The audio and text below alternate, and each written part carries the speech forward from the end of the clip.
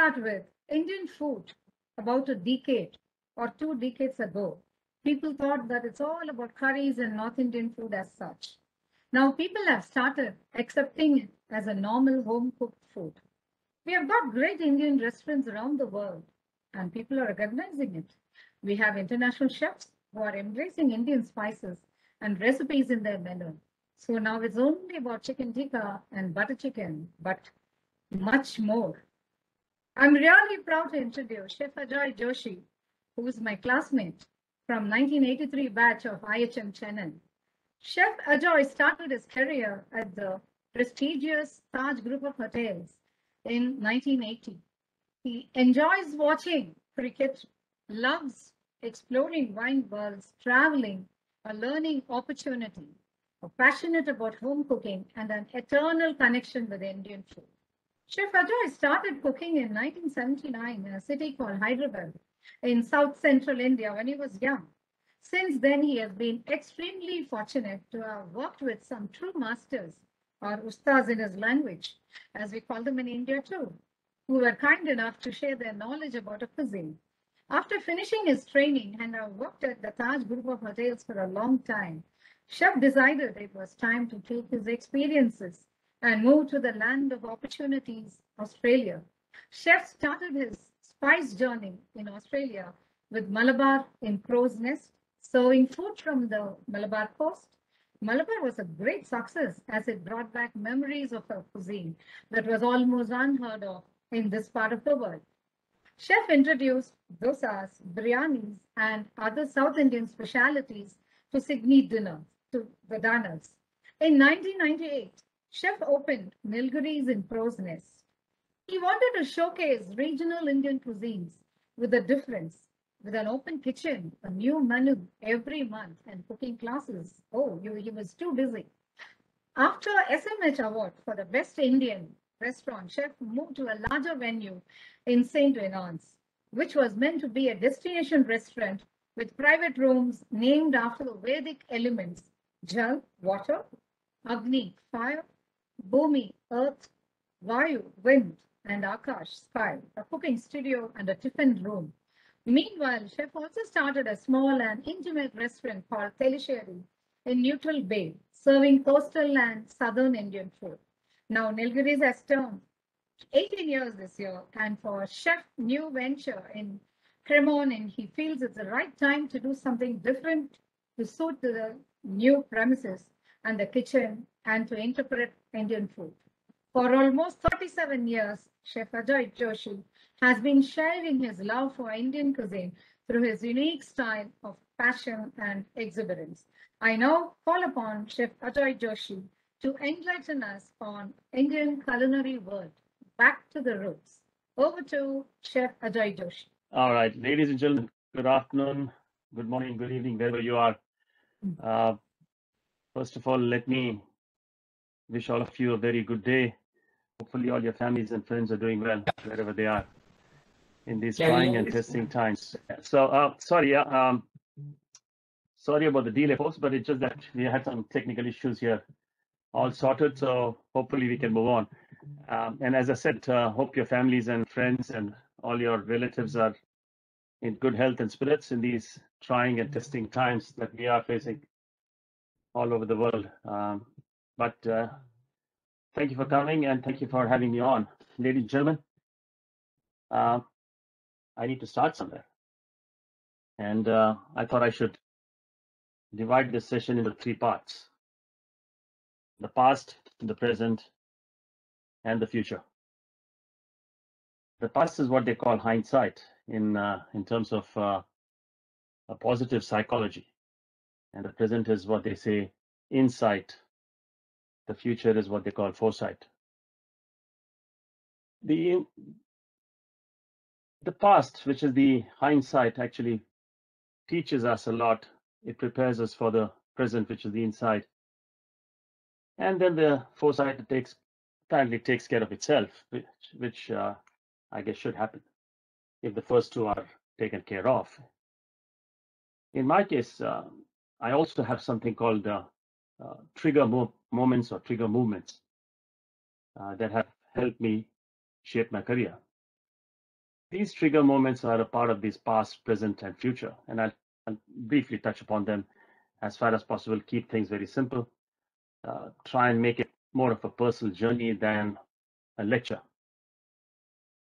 So, folks, it all began in 1988 when I was made the sous chef of the Taj Residency in Bangalore, and I was given charge of the banquet kitchen, an area which is very dear to me because, unlike other food and beverage outlets, in a banquet you can be a lot more creative. You can do things that are beyond the boundaries of the restaurant, where you have to have very structured menu.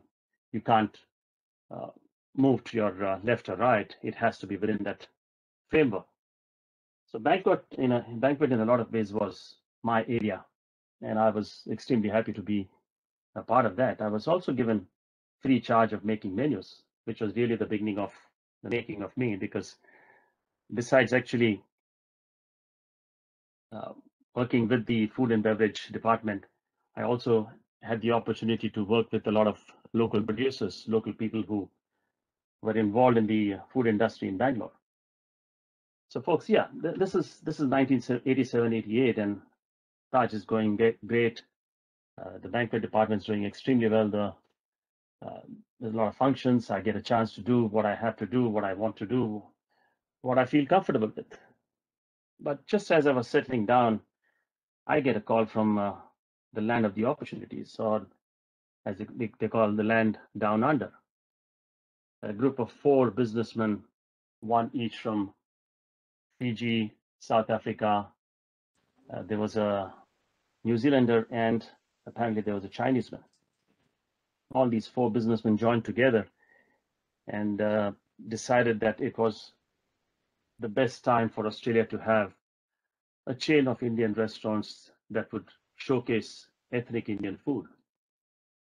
Again, not sure why, but they selected me, and I was extremely happy because, again, instead of doing the run-of-the-mill regular Indian restaurants, they decided it would be appropriate to do ethnic Indian restaurants, which was, again, right up my alley. So I packed my bags and I moved to Brisbane, 1988.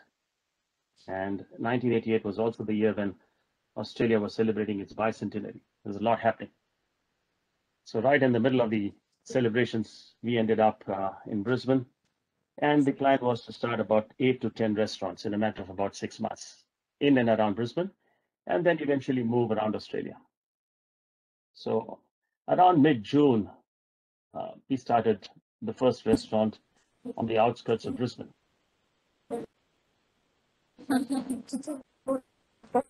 Sorry, can you hear me, folks? Hello, can you hear me? Yes, you're audible. We can hear you. We can hear you, sir. Sorry, yeah. Yes, yes, you are very audible, very much.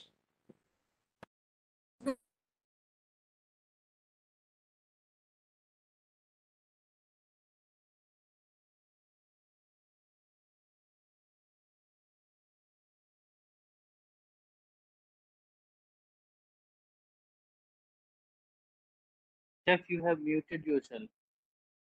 Mr. Joshi, kindly unmute yourself, please. Yes, can you hear me? Can you hear me? Yes, at all? sir. Now it's Yes, sir. audible. Yes, sir. Oh, sorry, I'm not sure what's happening. But anyway, sorry, I need to keep my hands off the mouse. So, folks, yeah. Anyway, back to where it was. Where was I?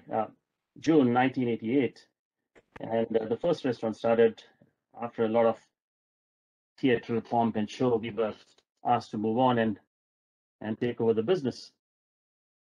The idea was to do a theme or a cuisine in one area of each one of the 4 or 5 restaurants that we started. So the first one was in this suburb outside of Brisbane. The idea was to do Hyderabadi style food. The second one would have been Rajasthani. The third one probably Kerala, and then Chettinad, and so on and so forth. The first 3 weeks, very hectic, as always. What we call the honeymoon period went extremely well. Things were looking up. We started the second restaurant in the city, the third outside of the city, and the fourth on the river banks, on the banks of the river boardwalk. So around the month of August, July, August, when things were going great in the first restaurant, the second and the third restaurants took off. But as the second and the third restaurants took off, the first one where I was involved right from the beginning started to decline. And over the next 4 or 5 weeks, it declined to the point where the numbers had completely dwindled. From doing a full house of about 200 covers, we were down to single-digit numbers for lunch and around 20 or so numbers for dinner, which is really not sustainable in a business. As the head chef or as the executive chef, the first questions are always, or the fingers pointed towards you, and the questions were, what exactly is happening, Ajoy? And to be honest, I had no answers. Just to take a little pause here, where we started a restaurant across the road, there was another Indian restaurant who had been existing probably for about 10, 15 years before we came in. And that guy was doing booming business. When we started going down, he was still going up. So the question for the people who put the money in was, Ajoy, you need to get your act right. Looks like there's something that is not working. Now, as far as I was concerned, me and the whole team were putting in 110%. So the question was, where exactly were we going wrong? It went on for a couple of weeks, and then weeks became a few months, and then business was slowly coming down to a point where it almost reached a stage where we had to close shop. Now, as executive chef or as the head of the team, it kind of reached a point where I had to take the responsibility and not trying to do this and cut my losses and run away, but I was kind of unsure whether I should continue in this position. So I decided to quit the job and go back to India. So in about six and a half, 7 months, I went back to Bangalore. And luckily for me, Taj offered me my job. In fact, they made me executive chef for the new project that was coming up on Gateway Road in Bangalore. And it was called the Gateway Hotel. I was made the head there, and we started a new project from concept to the actual realization of it. And the project was called Karavli. Now, mind you, Karavli took about 8 to 9 months. I put in my heart and soul. But mind you, there was one element of me which was still connected to Australia. And mind you, I actually went to Australia not only to be a part of this chain, but also to fulfill a dream of mine, which was to start my own little restaurant. And of course, there was this added benefit of watching cricket, whether it was Brisbane or Melbourne. It was definitely one of the dreams. But anyway, back to Karavli, we started Karavli. And during that time, I actually met Meera, my wife now, and we got married. Just before marriage, Meera sat down with me and said, Joy, what exactly is your vision or is your plan in life? What exactly are you planning to do? Or what would you like to do? And I said to Meera, Meera, though my heart is here in Bangalore, my mind is still in Brisbane. I'm partly here and partly there. And I do feel that I have unfinished business that I need to complete back in Brisbane. She said, Ajoy, if that's the case, what is holding you back? Now, as I said, there were some trigger moments in my life, and this was probably the first trigger moment in my life that actually made me think, why am I still in Bangalore if my mind says I need to be in Brisbane? So 2 days after my wedding, I packed my bags and we were off to Bombay, en route to Melbourne this time. And just before I took the flight, it was an early morning flight, I remember Meera came to me and said, Ajoy, I really want you to do a small favor to yourself and to us. You could please write on a small piece of paper your vision for yourself and what are your dreams in Australia, in life, personal, professional, whatever it is. So I wrote down on a piece of paper what I thought I really wanted to do in life, in my professional life. I wrote it, folded the paper, gave it back to Meera. She said, that's fine, Ajoy, just leave it there. Hopefully it comes handy someday. I take the flight, I come to Melbourne this time, work for this beautiful restaurant. But mind you, again, this restaurant had the same problems that I had faced in Brisbane before. It all started off well, then things started to go down south. But this time I was hell-bent not to quit and go back to India, but I decided to move from Melbourne to Sydney. and with the hope that at some point Meera would join me because she was still in Bangalore. So I moved to Sydney around 1990.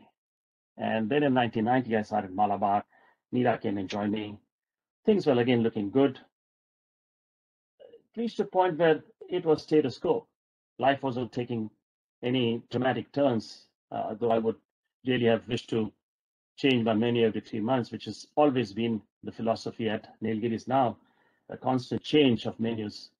But my ex-partner was of the belief that if it ain't broke, why fix it? If the menu is going great, why do we have to change? Over a period of time, we had differences. I quit. And Meera and I decided that instead of again going back into a shell and retreating, let's take some time off and travel. So we took a year off. So travel around to see different parts of the world wherever there was food, we thought we should go. But it was not just food, it was Indian food that was really calling me. And Meera and I thought, why not go to places where there is a concentration of Indians who are either migrants or who have been there for a long time, whether on work or taken up residence. So the places we thought we could visit were definitely South Africa, which has in Durban, which has one of the largest populations of Indians. Then, of course, it was Malaysia, where in a place called Penang, we have a lot of Sikhs. Then we decided England is definitely on the charts on the agenda. We should pay a visit to London. So all these places put together, we then thought maybe a visit to Switzerland and Paris would also be a part of the culinary journey. So we finished our first trip, which is Malaysia. And mind you, Penang has fantastic Indian food, something that I had never seen or heard before. And there were two kinds of Indian cuisines. One that was still connected to the motherland. So there was Indian food, which has connections or which had connections to India. And then there was Indian food, which had evolved in Malaysia. The cuisine that had evolved in Malaysia was called curries. The food that had still had connections to the motherland had ethnic names. Very interesting. We stayed there for a couple of weeks, then we moved to London, and then from London, of course, Switzerland. Now, in Switzerland, we took this train from Little Matterhorn to probably go to the border, and then the idea was to not jump over, but cut across to France, because it's just the station has got two parts. One is Switzerland, the other is France. Literally, they are one station, but two sides of the country, or different countries. So in this train, very interesting episode happened. And I would call this the second trigger moment. We were in a compartment where there were 3 seats on either side facing each other. 2 on the window side, and there was an aisle, and then there were 2 windows. Fortunately or unfortunately for us, we got seats in the middle facing each other. So both of us are looking at each other. To my left, there's a gentleman sitting, and to Meera's right, there's another lady sitting. And so is the case, there's another couple sitting next to each other. And Meera and I both very keen in photography then, and Meera still is, though I've given up my video recordings. I don't have time anymore. Meera was very keen on taking still photography with her cameras and lenses and the entire paraphernalia. I had my video camera on, hoping to get some pictures of the landscape. Unfortunately, we were in the middle. But it so happened that as the train moved, the 2 gentlemen, the 2 people sitting to my right and Meera's left, decided to take a walk to the pub or the bar in the train, which really gave us a view of the other side of the journey, which was looking down the valley. Beautiful sight, and we thought we should take a seat there and take photographs. But as we sat in that chair looking at each other, these 2 people who had vacated the seats came back and were very, very, I would say upset, but they were unhappy that we had occupied their seats. This went on for a while. And mind you, this is a 3.5-hour journey. We were very keen to take photographs. These people were not keen to give us a seat, so we decided it's time to just shut shop and just stay quiet. After about 45 minutes or so, the gentleman to my left-hand side, who was occupying the window seat, and the lady was sitting to the right of Meera, who was also occupying the window seat, offered to give us their seats. Very kind of them. After a bit of hesitation, we took up the seats and we started taking photographies, and one thing led to the other, and there was a slight conversation, and the slight conversation became a little more conversation. And as time passed, we offered each other a drink, and we had a glass of beer and a glass of wine, whatever. The conversation turned to what my profession was and what we were doing in Switzerland. And that's when I told the gentleman that I was a chef by profession, and we lived in Australia, which was our new home. And we were on a so-called culinary journey. We were trying to understand food trends around the world for about a year or so. As I finished speaking, the gentleman said to me, he said, you'd be surprised, Ajoy, but I used to be in Mumbai in the late 70s and early 80s. And he gave me his card and he said, take a look at the card at some point. It might be of interest to you. And he said, I was employed, not employed, I worked for the one of the top hotels in Mumbai. And when I looked at his card, he was the president of the Sheraton Group of Hotels. And this was an absolute surprise because Sheraton and Oberoi's were in collaboration then. And he said, yes, I was with the Oberoi's for about 3 years as the head of operations area. And he said, I love Indian food. And I cannot tell you more, Joe, but the amount of Indian food that I've eaten traveling India has really, improved my skills on understanding spices and the culture of India and the history of India, because food, history, culture, they all go together. And he said, the one thing I always kept telling my staff and my general manager and my food and beverage people was that it's about time we at the Oberoi Hotel should do an ethnic Indian restaurant, a restaurant that featured food from different parts of India, not just the typical butter chicken, palak paneer, chicken tikka masala, so on and so forth, which is what they were doing with a lot of finesse. And that's a style that Oberoi's, takes pride in. He said, but to my utter disappointment, it never happened. And that's one thing I hold back against the big hotels of India, at least then. And I wish that you as a chef, an Indian chef, could at some point in your life look at Indian food and say, or ask yourself, why is it that French food is called cuisine, Chinese food is called cuisine, Japanese food is called cuisine, but when it comes to Indian food, it's not got the status of a cuisine, we just say Indian food. Have you ever asked yourself, why is it that none of the chefs can ever recreate ethnic Indian food in a restaurant atmosphere? Now, this to me was my second trigger moment in life. Mira and I looked at each other and said, wow, we've got what we need. We've got the matter and we've got the material. We have now got the energy, and this man has given me that impetus. He's given me that push. I think we should go back and start a restaurant. However, we decided to spend some time in Paris and then America and so on and so forth. 6 months later, we were in Sydney. And Sandeep, introduce yourself. I'm sorry? Did I interrupt someone? Can you hear me? Sorry, Usha, am I still? Hello? Oh, yeah. Yeah, sorry. Yeah, I thought there was someone talking. So anyway, yeah. So So 6 months later, we were in Sydney and all ready to start this new venture. But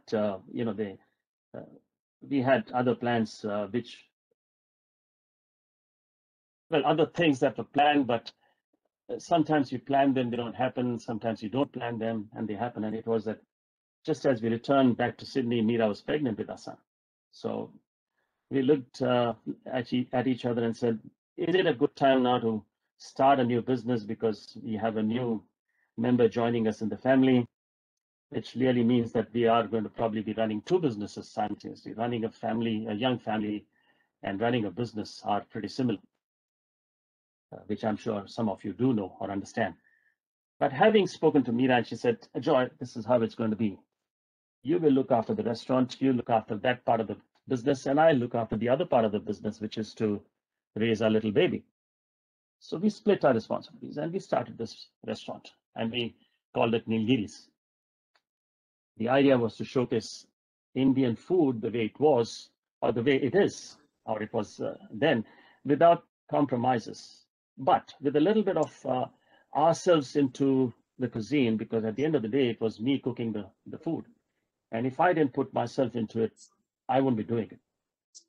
However, both of us decided we will do a menu that changes, if not every month, at least once every 3 months. And the idea was, again, not to stop with one region, but continue around the country.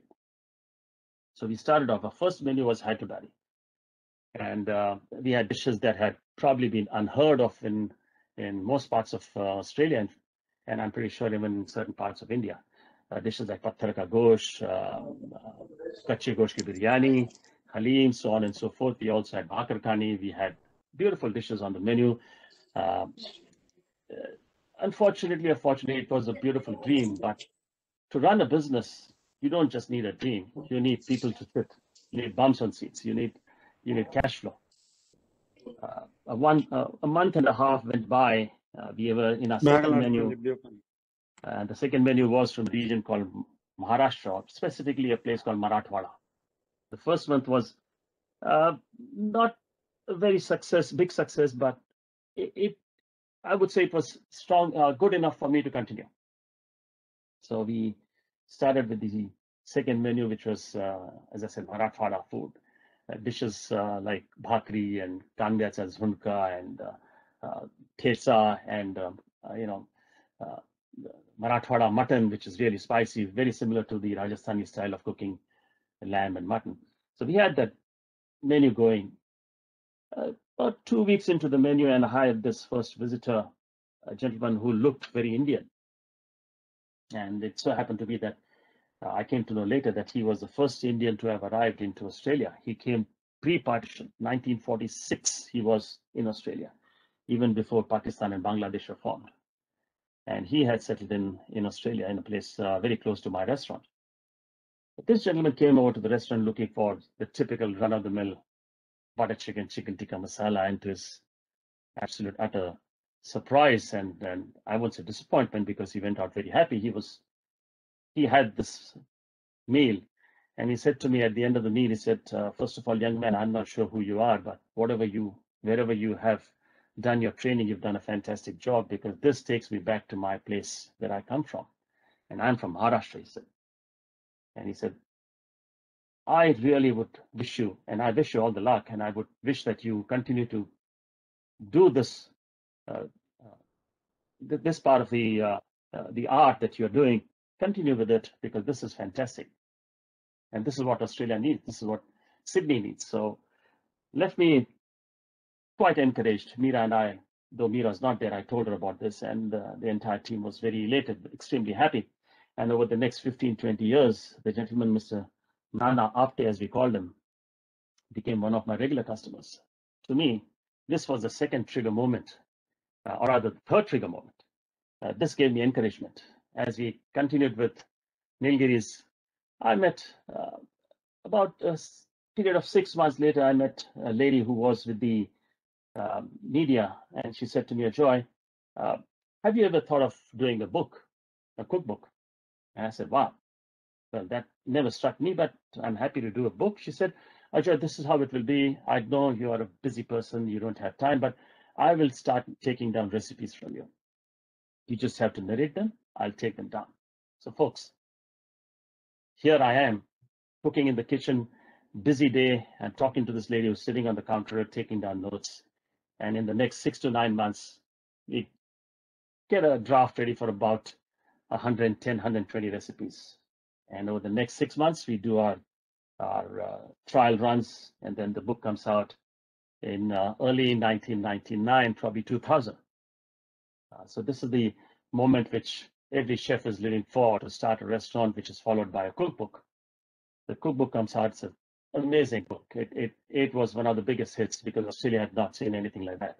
There were plenty of cookbooks written by people of Indian origin, but never a cookbook written by a professional chef. The book, as I said, was a big hit. There was a lot of media interest. People from all parts of Australia wanted to buy the book, and it became a big thing. Life goes on. We were nominated and we won the award for the best Indian restaurant. In 2002, I get this call from a Japanese lady saying, Ajoy, I have a beautiful space over here, over 2 levels that can seat about 300 odd people. And mind you, I'm running a 60 odd seater restaurant, and from 60 to 300 is a pretty big jump. She said, take a look at it, see the premises and see if you think it is of any interest to you. I can help you because I know a lady who's an architect. She can help you do the design. And it's not very expensive because the owner, who is a Japanese, is planning to retire, and he wants to hand over the restaurant to someone who can look after it. So Meera and I take a look at this restaurant, and the first look tells us this is it. We need to be here. So both of us get this Japanese lady who's also the architect and get the design done. She brings out this beautiful restaurant for us. It takes about 6 months. And the restaurant's got these 5 beautiful rooms: Jal, Agni, Bhumi, Vayu, and Akash. It had a fantastic kitchen on the first floor. It had a prep kitchen on the ground floor. It had everything that I was looking for in a restaurant. And at the entrance was a beautiful glass area, open area, which could be turned into a tiffin room. So Meera and I decide this is where we will take our restaurant to. This is going to be the next level. So 2002, we entered this new premises, extremely happy. And from a 60-seater restaurant to a 300-seater restaurant, excitement, nervousness, it's all apprehension, fear. But then I said to Meera, Meera, if you don't take this risk, it's probably going to be risky losing everything. It's probably never going to happen. So she said, Ajoy, once you decide to take the risk, once you decide to jump in, you jump in, I jump with you. So the two of us get in. And over the next 3 to 6 months, we build this place up.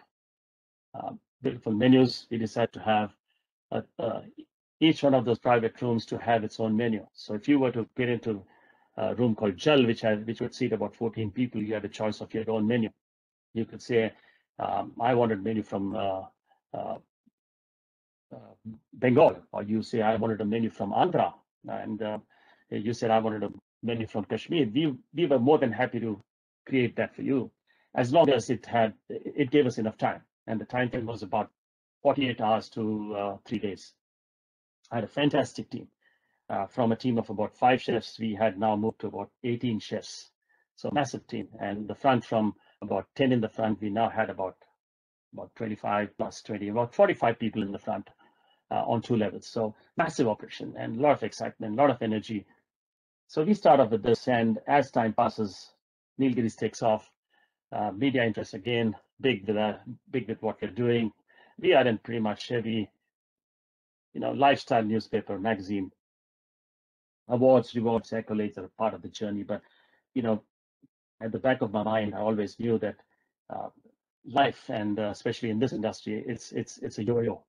What goes up must come down, and it goes up again. So not to try and rest on the laurels of these awards and rewards, but take every day as it comes, and work with the philosophy that you're only as good as the last meal that you've served, because that really keeps you well grounded. With this little philosophy, we kept working, and Nilgiris boomed, Nilgiris ballooned, it grew. And then one fine day, I meet this man. He's an Englishman. This was my third trigger moment. I meet this man, and he said to me, Ajoy, I've got a beautiful restaurant in a place called Nusa. And I know you've been doing cooking classes, but your classes have been more of a demonstration classes where people sit down and listen to you and watch you cook. How about you do a cooking class with people actually cooking with you, a hands-on class? So this became my next trigger moment, where I went with David Horton to Nusa, and I cooked in his cooking studio, where every chef or every participant had his own burner, his own range, his own cooking equipment, and either they worked together as a pair, or you could work individually. And that really made me think that, nothing like putting your hands into this these spice mixes and doing it yourself. So from Nusa, we came back after a couple of days there, and Meera and I decided that our demonstration classes now need to turn into full hands-on classes. So 2003 onwards, every class that we did was a hands-on class. We invested in burners and electric burners and so on and so forth. And from a class where I would demonstrate to about 10 to 12 people, we now had between 18 and 22 people. They either worked in pairs, or if they were happy to work individually, more than happy to do it for them as well. So the classes started from demonstration to hands-on, and life was pretty good again. Things were going pretty good. This was a moment that I, again, will cherish for the rest of my life, because it changed the concept and the perception of Indian food in Sydney, at least. And I can say it with authority, because there was not one cooking school in Sydney that was doing hands-on cooking classes. So we started off with probably one class every fortnight to approximately, which was about 25 classes a year, turned into nearly 75 classes every year. From 2003 till about 2015, we did between 75 and 100 classes every year, which means I approximately did 2 classes every week. We did classes for parents and child. We did kids in the kitchen. We did classes for students from across schools in that area. Where during their holidays, schools would approach me and say, would you, Ajoy, be happy to do a little demonstration or even a hands-on class? As long as the kids were in a certain age group, I was happy to do it. So I did these classes, and it was incredibly rewarding for me personally as a chef, because I was not only cooking, but I was also passing on this little knowledge and experience that I'd gained in the industry to these young fellows, the next generation. And mind you, with due respects to everyone and no offense to anybody, these were white kids. These were kids of, they were not of Indian origin. Yes, there were some kids of Indian parentage, but the majority was all white. And I was so happy, because suddenly Indian cuisine, which for about 15 years for me or 20 years for me in Australia was nothing but a curry in a hurry, had now become Indian food from different parts of India. And you know, you kind of probably understand or think about the amount of happiness, the enormous, the enormity of this whole thing, because Meera and I would look at each other and say, yes, we've finally done it. And then come 2000, and I think it was 2006 or 7, we had decided to take some time off. And just before that, MasterChef Australia was to start, and they decided to have their opening night in my restaurant. And for some reason, I could not be a part of it then, but later on, of course, I did. But on that particular night, I still remember Meera said to me, Ajoy, you know that little piece of paper that you wrote in Mumbai when you left for Australia, the night before you left for Australia, you know where it is? I said, no, but maybe I gave it to you. I don't know. She said, yes, you gave it to me, and here it is. And she opened up the page, and it was in that page, I had written exactly what we were doing then. To do a restaurant with themed rooms with Jal, Agni, Bhumi, Vayu, Akash, a tiffin room downstairs, maybe even have a cooking studio. And believe it or not, I was living my dream. I was, again, to use a phrase which most Australians are happy to use, I was the luckiest person on the planet. You know, and I was living my dream. And we said, you know, we finally done it. So, but then, you know, you can't sit back and you know, take stock and say this is it, but it's time to move on. It's time to do something else. What next was the next question. And again, to my absolute amazement and surprise, the next trigger moment came in when there was a company that was looking to do packaged Indian food. And it was one of the big companies that said, you know, we are looking for someone who can actually do food trials and runs for us so that we can actually work on this and package Indian food and sell it to the supermarkets. Now, you won't believe this, but we took that as a trigger point and decided, why do it for them? We can do it for ourselves. So around 2006 and 7, mind you, we were already doing some packaged food, but it was not with technology. So now comes the best part. We decided that,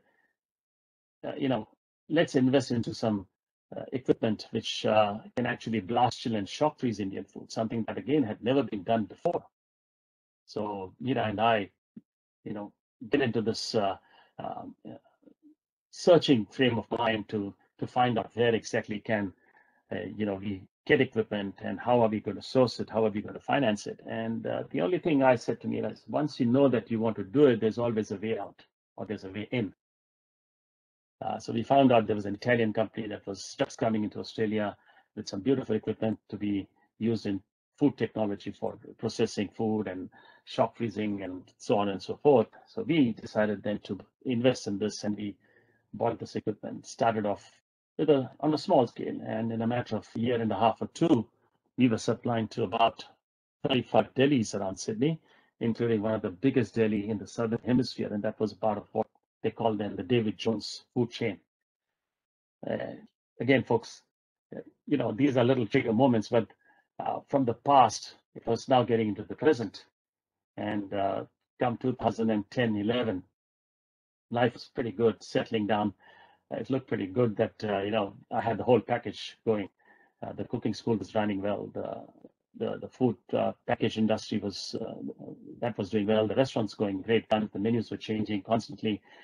And, there was a lot of media interest. And suddenly I get another call, and this was from the gentleman.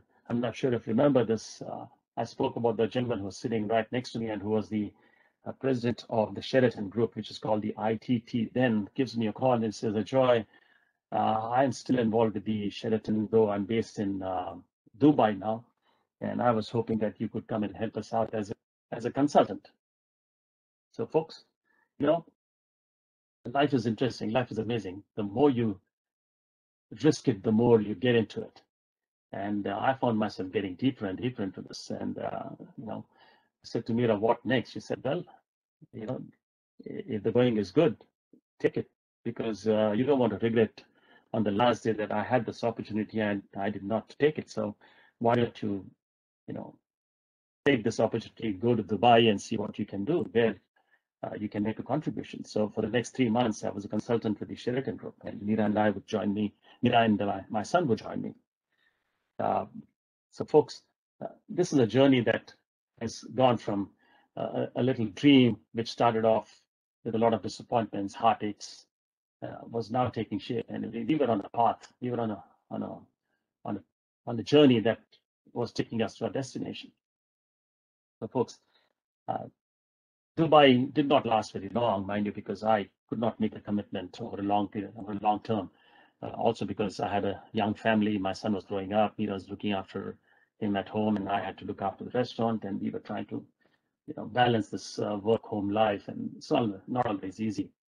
But then you have to take some decisions, and one of them was to actually not pursue with the Dubai project anymore.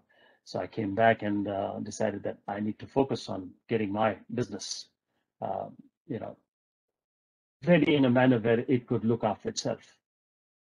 So folks, we had these cooking classes that were now within the restaurant. I was getting calls to do them across Melbourne and Perth and even Brisbane. So I decided to start traveling around, taking my little vision to different parts of Australia. And then around 2013 or so, the landlord, who, of course, he was a Japanese who was living in Japan, his son-in-law was living right next to us. He came to me and he said, Ajoy, Mr.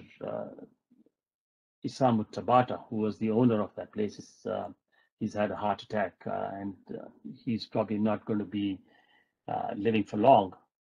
So Mr. Tabata has actually given me the responsibility of looking after his properties in Australia. He had a massive Kobe farm outside of Brisbane. He also had some food packaging business somewhere in Adelaide, and he had a lot of properties, including the one we were in. And he said, I'm now taking charge of the company affairs on a day-to-day basis. So I will be the man you will be dealing with, and not my father-in-law. So Nina and I, for a moment we thought, is this the end of the golden dream? Is this going to be the end of the vision? And, sometimes it's always good to cut your losses and run away, or, not run away as an escape, but it's important to understand that you've lived that life. You have done, what you came here to do. You're living your dream, but it's also good to know that the dreams do come to an end. So come 2014, we started looking for a smaller place and thought, been there, done that. Now it's time to downsize. So 2014-15 is a time when, Mira and I are looking around, and we are not very sure what exactly did we have in mind. And believe you me, a little, a little surprise package lands when I get a call from a guy who says to me, he says, "Chef, my name is so and so, and I worked with you about 15 years ago in Sydney, and you were very kind to me, and you trained me, and so on and so forth. And I run a little restaurant in Neutral Bay, which I'm finding it hard to run, but would it be okay for you to take over? And I don't want anything for it. I don't want any money, but just take over the lease, and if you can, please, help me out, because I really am going nowhere." So we take a look at this restaurant, and it's the right size for us because we had this little concept in mind where we wanted to do something called the chef's tables. However, slightly different in terms of the definition of chef's table, because if you came into the restaurant, you would actually be sitting in the kitchen. So the concept was that it's an open kitchen, of course, as always, but you actually face the kitchen. You don't face each other. And we could seat about between 20 and 25 people. So Mira and I, again, think about this and say, maybe, there's always another opportunity. One door closes, another two doors open. And this is probably the first one that's open for us. So 2014, we take over this place and we call it Tellicherry or Thalassery. And again, the concept is that we will do food from that region, Tellicherry region. So regions of North Kerala, Malabar Muslim style or Maple style food, Syrian Christian food, do something from the Nambudri Pad style of cooking, I love those areas because there's so much of food, so much of cuisine, so much culture. And again, to our absolute surprise and, happiness, that start day one and we get people coming in. They are looking for Indian food with a difference. And in that part where Tellicherry started, there were restaurants of Indian origin, most of them selling what I call curry in a hurry. Now, mind you, there's nothing against that, but it's just not my kind of food. And it's not what I've dreamt of doing, but, people have different versions of Indian food. And as my journey told me, as it told me and I, Indian food comes from different parts of the world. There are different definitions of it. Some of them that are connected to the motherland, as in India, don't call it curry, but those that are not connected call it curry, and there's nothing wrong with it. It's just that we will call it by its true name. So we decided to again do typical ethnic Tellicherry style of food in that restaurant. And for the next 2.5, 3, 4 years, it was the place to be in. And mind you, 25-seater restaurant, we were doing about 2 seatings every night, and operate 4 nights from Wednesday to Saturday, closed Sunday, Monday, Tuesday. And believe me, again, a lot of buzz, a lot of energy in that place. And that's the whole idea of running a restaurant, that there has to be a lot of positive energy. And we found that people were coming in, appreciating and giving us feedback. So what next is the question. And at the back of our mind, we knew that the bigger place, the mothership, which is in St. Leonard's, which was our dream, is now going to come to an end. So what happens next? And we thought about it, and the first thing that came to my mind was to check with my son if he would actually be a part of this journey. And very politely, my son, who was then in his, I think, year 12 or 11, said to me, "Dad, I love food. I love your cooking, so on and so forth. Dad, don't get me wrong, but I don't want to do this," which is perfectly fine because, unless you really enjoy it, it can't develop into a passion. Your passion doesn't happen overnight. Passion can't be thrust upon somebody. it has to develop. And unless there's this inherent interest in the cooking, in what we were doing, there's no point in asking him to join. And he was very keen on what he wanted to do. And we said, okay, it's about time then. Probably it's come at the right time, this whole thing. And we decided that it's time to close shop over here and move to a smaller location. So we moved to a new place, and the new place was pretty close to Tellicherry, but different style of Indian food. So we decided to move about less than half a kilometer from where Tellicherry is or was, because now Tellicherry is closed for the time being because of all the problems we are having. And we decided to close it and have only one restaurant called Nilgiri's running for us. So we moved to the new location in a place called Cremorne. Now, mind you, Cremorne is a highly affluent area where people sit on massive properties, and most of them have kids who are in their late 30s and 40s, so they have no mortgage. They have plenty of dispensable income, and they want to go out pretty much every night, and they want to be seen. They want to be in places where it's a who's and who kind of an area. This was not the reason why we actually wanted to go there, but we found the best spot, and mind you, it just suited my style of cooking. So we decided that it's time to get in with a fresh set of eyes, do something different. So I think it must have been probably March, April 2015 that we signed the lease for this premises, and we got a lease for about 25 years. Hopefully, I'm still there in the 25th year to do what I'm still doing. But we got in here, and the plan was again to do something different. So we decided over here it'll probably be my style of Indian food. But again, when I say my style, it'll still be true to its origin. It'll still, if it's Hyderabadi, it will taste Hyderabadi food does, but instead of giving it in a manner which we were doing it in the old place, it'll have a little more oomph to it. It'll have a little more character to it. It'll be clean plates, and try and do more of a degustation or tasting menus where though presentation is important, but to me, presentation would be on the top of the list without compromising on the quality. So we started Nilgiri's in Cremorne, and we are in our 5th year, and hoping that it goes on for some time. Come 2019, again, this is another trigger moment for me. Mind you, I've been drinking wine for about 30 odd years, and love wine, though I don't really appreciate spirits and beers anymore, but I do love my wine, and I try and have at least a glass or two, maybe 3 at night after work, of course. But in 2018-19, I met this man, again, surprisingly of an Indian origin, and he lives in Australia.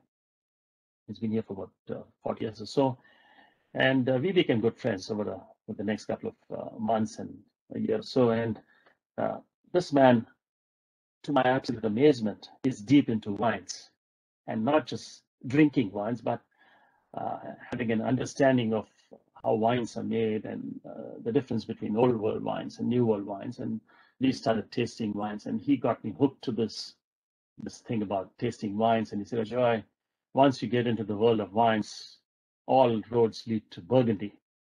I said, you'll be surprised, Ajoy, if I don't see you in the next 6 to 8 months doing a course in wines. And folks, this to me was the beginning of a new journey. So I was very keen on understanding and learning about wines, and started this course at the WSET. Ladies and gentlemen, I think it seems there is, I think I'm probably out of time. I don't know. I'm not sure if you can hear me still. Ladies and gentlemen, can you still hear me? Usha, can you hear me? Yes, we can hear you. But we have got 5 Sorry, minutes. what is that? Sorry, 5 minutes, is it? Yes, 5 minutes. Then we start with the Q&A session. Sure. Okay. Right. So, yeah. Well, so where to next? As I said, past, present, and future. Well, I think I've got one small innings left in me to play, and this innings that I think I can play would be pairing Indian food with wines, and that's a challenge. In the past, everyone said, you know, wines and Indian food don't go together. Indian food and beer go together. Spices and beers go together, but not really wines. And again, mind you, this is what I've learned over the past 6 to 8 months that I've started understanding and studying wines. That if you understand the chemistry of wines, then you probably understand why it should or should not complement Indian food. And what I do know now is that wines with less tannins or very little tannins or no tannins can go very well with Indian food. Having said that, there's also school of thought that says you can actually complement Indian food with wines, or you can have a contrast with Indian wines, with Indian food, which means the wine can actually complement it or contrast it.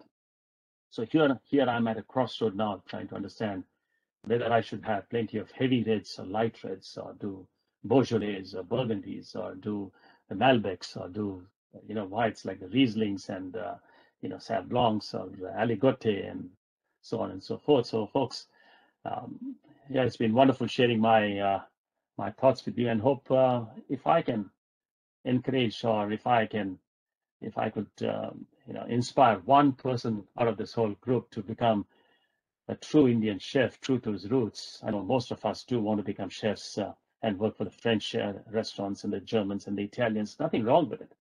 But I do feel that there is someone out there who can take, Indian food to the next level up. Take pride in what we are doing, because Indian food is so vast, and we really want to take our food to a point where it is recognized as a cuisine, not just a damn curry in a hurry. So thank you very much, folks, and have a wonderful day. Thanks, Usha. Oh, thank you. 1 minute.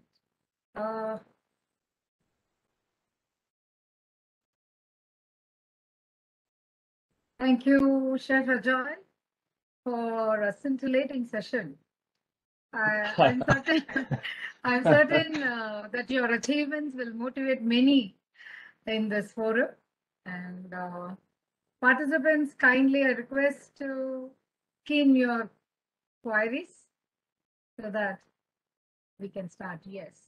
The first question from Chef Sushil Dwarakana. Where do you see the trend of Indian food going next? Instead of taking it forward, we need to actually take it backwards, isn't it? Your thoughts on it? Yeah, absolutely right, Usha, and thanks for the question.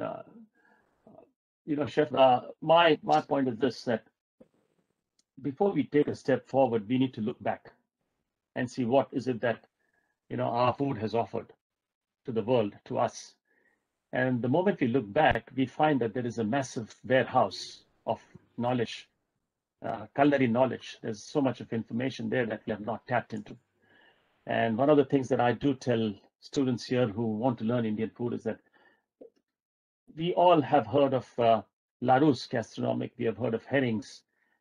Very few people have heard of Professor K.T. Achaya's book on Indian food, the history of Indian food. Maybe some of you have got it. I consider that to be the Bible of Indian food. But along with that, if you can get a copy of Dr. J.S. Pruthi's book on spices. Now, this man is an absolute genius. He's not alive anymore, but he wrote this book about 30 odd years ago or 40 years ago. And the amount of information that you can get on spices is incredible.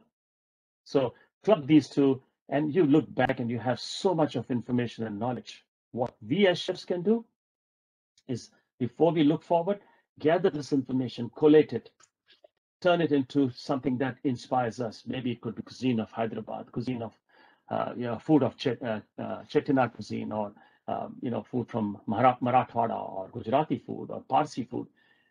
Put a little bit of ourselves into it and showcase this cuisine to the world. Believe you me, the world is waiting for us. The world really wants to see one Indian chef who can take this food to the next level up. I know there are a few who are doing it in London. There are a few doing it in Sydney and Australia. Some of them are doing it in America, but the numbers are far little to be even spoken about. We need to join together as a force and say, Indian food needs to go up a few notches. And Chef Sushil Indian food is on its cusp now. It is waiting to just explode. However, we need young people because there's nothing like having a young chef in the kitchen who can take this forward. So, hope I've answered my question. Could you please repeat the name of the book? Chef Sushil wants to know. Yes, the book is called Dr. J.S. Pruthi. Dr. J.S. Pruthi is the author of the book, a scientist who worked for the CSIR in India, especially in the spice area and the spice department. He has written this book. It is an amazing copy and an encyclopedia of information on spices. Mind you, you will get information on spices everywhere and anywhere, but the amount of technical knowledge this man has put into the book is amazing. You know, he talks about the little things about turmeric. What is the difference between turmeric from the west and turmeric from the east? And you know, you have the curcumin and little differences in the coloring agents and all that. May not be relevant, may not be important, but it helps. Any information that you have is important to me. That's what I think. So if you can get a copy of that, please do get hold of it. Dr. J.S. Pruthi is the gentleman. And if you can get that copy, nothing like it, folks. Thank you. Thank you. The next question comes from Dr. G.S. Saravanakumar. Chef, is any wine pairing done officially for our ethnic Indian food? As I said, no, but I'd be happy to do it if someone wants to take the first step and sponsor wines, because the wines that I'm looking for are low tannin wines that have high acidity, very little fruit in it, no residual sugar, because Rieslings for a long time were considered to be sweet wines. No, we don't need a sweet wine. Sweet wine and Indian food don't go together. At the same time, too much of floral influence on the wine is also not good, because Indian food has to showcase itself. It needs to stand out. You need a wine that blends in, and I think a good dry Riesling, both from Alsace and from Rheingau in Germany, or from even Moselle Riesling is fantastic. You could even try something called the Aligote. Chardonnays from cooler climates are fantastic. Light reds like a Beaujolais or a Gamay. Excellent Pinot Noirs, which are young, can go well, not the aged one, of course, because then they start to have tertiary qualities in them. The wood comes in, the cedar comes in, the smoke comes in. You don't want those qualities. You want the wine to be pure so that it blends in with the spicy food that we are talking about. And again, wines that are extremely heavy may not be good enough, but there are some Malbecs. Again, Malbec from Cahors in France may not be the right one, but getting Malbec from Argentina, again from the upper echelons, the cooler climate ones, fantastic. Malbec like the Alamos. To answer your question, Doctor, again, another 6 months, probably I will give another 9 months, and I will be doing what I call a pairing of Indian food and wines as a regular feature in my restaurant, probably on Thursday nights. And we would call them chef's tables, or we can even we may even call them kitchen tables. Let's see. But the plan is to blend them together and, of course, charge a price, because all good things cost money. I mean, if you're looking at a good product, you need to pay the price. Thank you, Chef. The next question comes from Manas Sarkar. How will you introduce the lost and forgotten recipes of Indian cuisine in India and worldwide, and how to make them popular? Okay, I have to start with something called the cuisine of the Parsis. Okay, I'm pretty sure we all know Parsis, but Parsis had documented their food a long time ago. And there's one book, and only one book, called Vivid Vani that exists. And that probably 2 copies, one of which is in England, and the other copy is with this good friend of ours who lives in Sydney.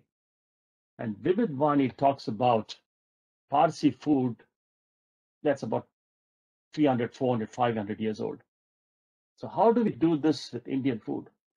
But unfortunately, we have not documented recipes. But then it's never too late to start.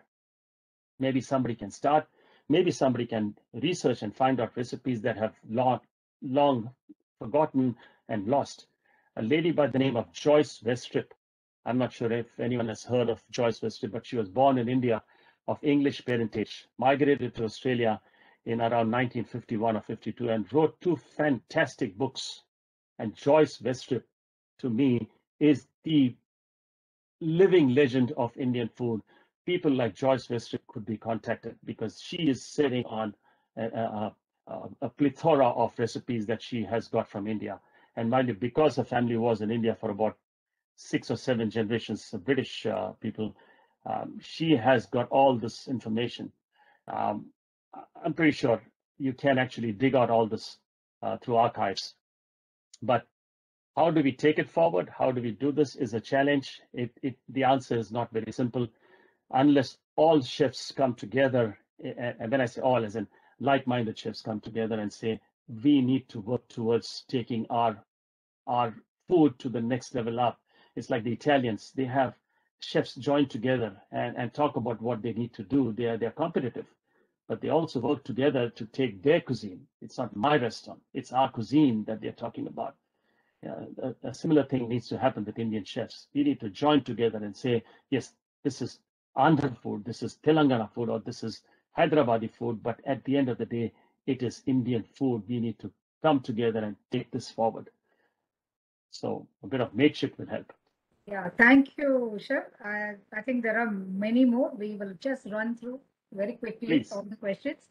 A question from K.S. Narayan. Indian food, though vast and according to me is the best cuisine in the world, is now being served as fusion with individuality being lost. How do we bring back on track to be a solitary winner?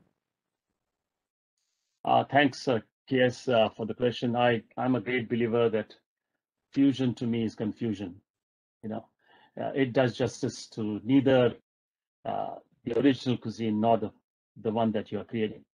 So to me, it's best that we stick to the roots. In a humble way, my advice to the people doing fusion would be to leave it behind, because this is not going to last.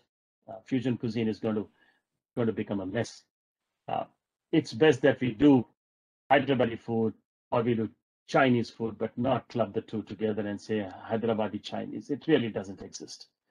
How are we going to take it forward? I don't know. But to me, the change starts from me. As long as I say that it is either Hyderabadi or Chinese, and I need to be serious about it. I need to be sure about it. And if I can do that, I think I would have taken a massive step forward. So again, that's my take on it. Thank you. The next one comes from Dr. Pankaj Kumar Singh. Why small chefs are not respectable? Sorry, I missed you there again. Why small chefs are not respectable? Small as in stature or as in position? Position, I think so. Okay. This is a tricky one. I don't know if in today's world, if there's such a thing as nobody has a respect. I think we need to respect each other, and that's the core philosophy when you work as a team, that in a chain, every member is important. And in my restaurant, the most important person in my kitchen, and I have a small team today, whether it was small or big in the past, the most important person was the man who was right at the bottom of the food chain, and he was called the dishwasher, the kitchenette. And the reason for that is he did the best and probably the most difficult job. Firstly, his job was to peel and cut and slice onions and so on and so forth. He also played the part of washing dishes at night in the machine, of course. If he did not turn up, there was a complete collapse in the system. So what do? We must respect that man. And if there is a problem with respect, I think it needs to be taken care of right at the bottom level, at the ground root level, the grassroots level. So I don't know. I don't know, and I don't understand, and I don't appreciate when people don't have respect. To me, this is not the done thing today anymore. So, respect is first give, then you can take it. Yeah, doesn't matter Thank you. what Yeah, position. thank you. Yeah, there's another other question about, please repeat the name of the book by K.S. Narayan. I think he has repeated. And the next one is from Ms. Vasundhara Dharmaraj. Chef, what are your thoughts on ingredient-based menus?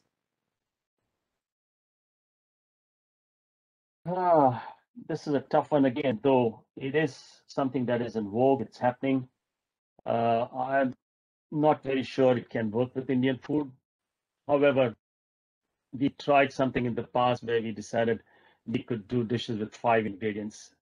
Really, Indian food cannot survive on 5 or 6 ingredients. Indian food is a combination of saregama padhanisa. All the little nuances need to come together to make music. And exactly the same, all the 7, 8 spices need to come together to create that music, that dish, or that beautiful presentation on the plate. If we were to do spice-based dishes or herb-based dishes, the numbers will have to be limited.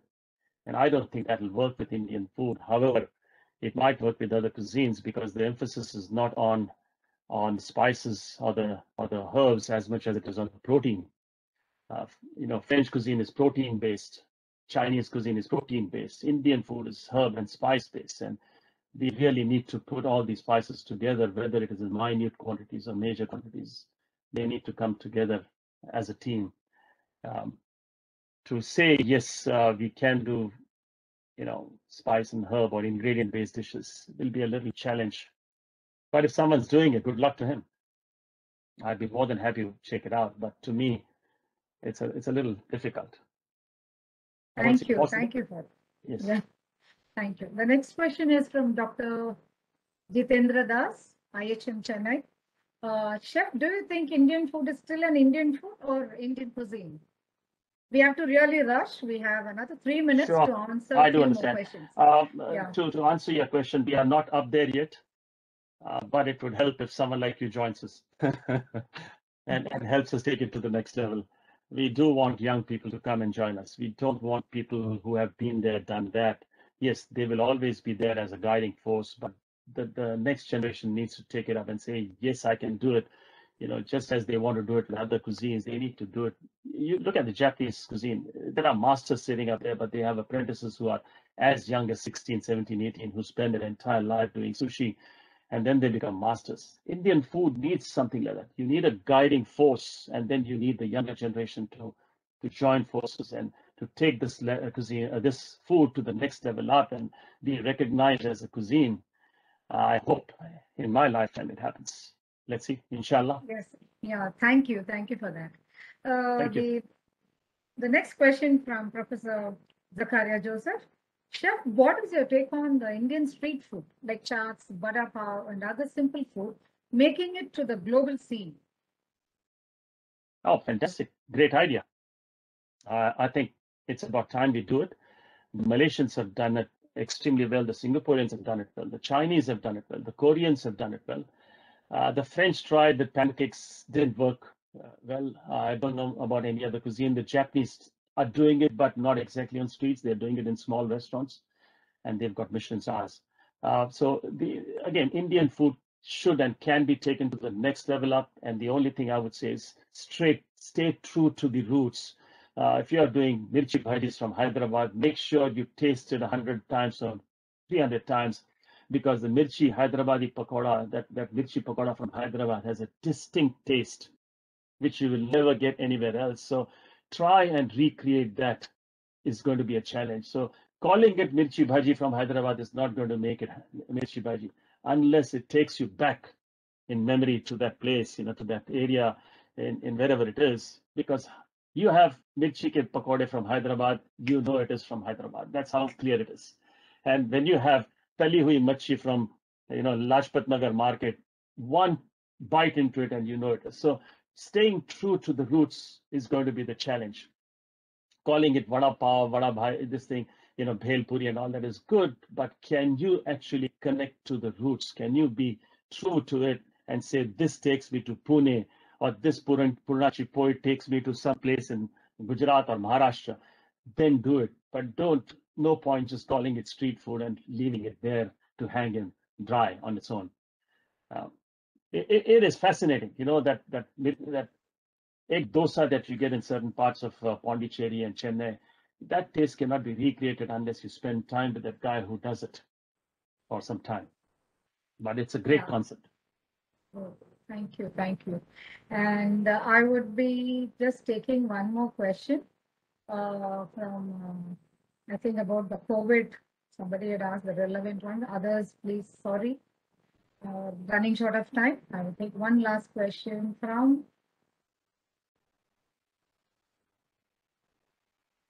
future. Oh, this is from K.S. Narayan again. COVID pandemic has brought back the memories of mom-made food. Simple yet tasty, easy to make. Homemade kitchen catering to a lot of residents has become prominent. Does this mean the homemade ingredient-based food could be one of the norm for future of Indian cuisine? Why not? I'm pretty sure that can be, and there's a lady in Sydney who's doing it. She calls it Enter Via Laundry is the name of the restaurant, because you are actually entering her house from the laundry. And she does these little one-night stands, she calls it, when she does food from Gujarati household or Maharashtrian household. And she does a pretty good job, and she's got fantastic reviews. The question here is, can this be translated into a serious business? Can it become a business model that can then be translated over on a global scale? Doing home-style cooking in-home will work. Will it work in a restaurant atmosphere? I don't know. Again, as a professional commercial chef, and I'm a commercial chef, there has to be a shift in the mind. That's probably going to be a big challenge for us to move from fully eaten or dine-in restaurant when COVID hit us to delivery and takeaway. Took us a long time, and today we are comfortable. So maybe it's a mind shift that really needs to take place. And if that happens, maybe home cooked food, which as Vasundhara said, with 5 ingredients or limited ingredients or ingredient based cuisine, as we call it, can become popular. But on a commercial level, it's going to be a bit of a challenge. Thank you. Thanks a lot for being there amidst your busy schedule. And I would like to request the participants who were not, whose questions were not taken, to just to mail or to contact Chef Ajoy. And he has got a few books on Indian cuisine to his credits. And it will be great if you could connect with him. Thanks a lot, Chef, for being there. Thanks Thank you very much. Thank you. Thanks for having me. Thank you. Thank Bye-bye. Bye-bye.